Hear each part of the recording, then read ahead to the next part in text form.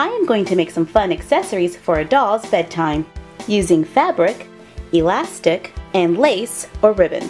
I start by laying my fabric out. I am going to use this bowl as a pattern. It's about 9 inches in diameter. So I trace it, cut it out. To prevent my fabric from unraveling, I'm going to do a zigzag stitch all the way around the edge. Now I'm going to attach a piece of ribbon. I'm just going to use a zigzag stitch to attach this all the way around the edge. Now it's time to attach my elastic, so I'm just going to flip this over to the wrong side. And I take my elastic and I'm going to start to sew it with a zigzag stitch about 1/2 inch from the edge. And I'm going to pull it as I sew so that it creates a gather.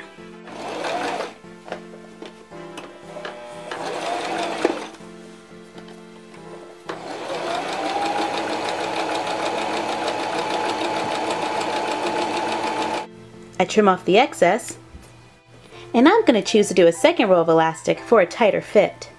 And you're done. Happy crafting!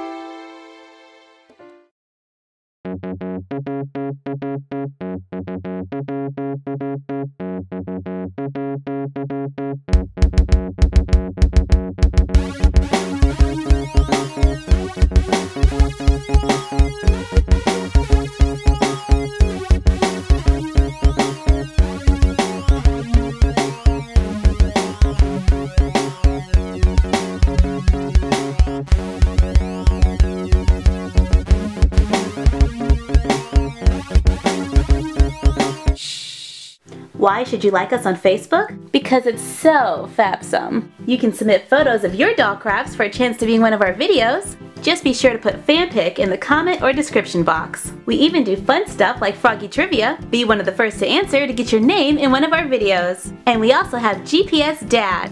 Can you name what city our dad is in? Facebook is also a great way to see what's coming next. Well, see you in the next video.